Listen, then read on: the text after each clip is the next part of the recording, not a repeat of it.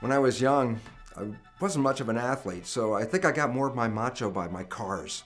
I had a whole variety, a bunch of hot cars, real fast racing cars. I had once a 405 horsepower Ford with 3 two-barrel carburetors, you know, oh man, that was fast.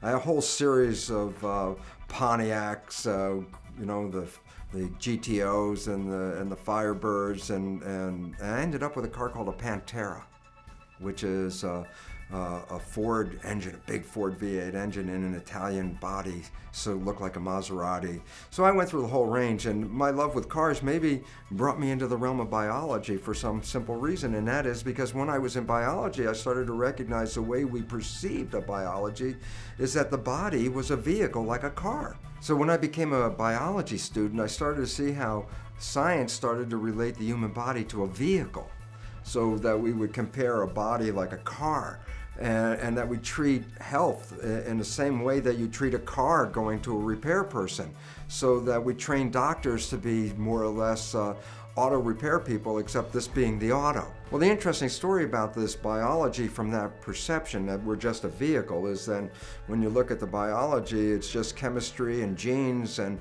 when something is wrong, the parts are not working right, you can exchange a heart and get another heart and put it in there, put a kidney in, take a kidney out. You can do all these different kinds of things with medicine and fix it up and fix the body if it gets broken and all these kinds of, just treating it like a vehicle.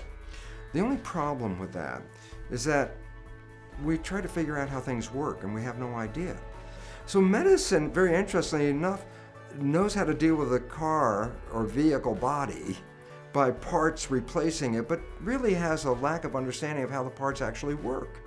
And this is why we have the biggest problem in healthcare, because medicine can deal with trauma, but not with disease entities such as cancer and diabetes and Alzheimer's and arthritis and multiple sclerosis. And we start to go on and on. We start to recognize they can identify them, but they just don't know how it works.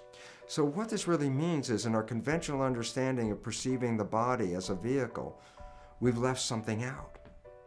And you know what that is? We left out that there's a driver.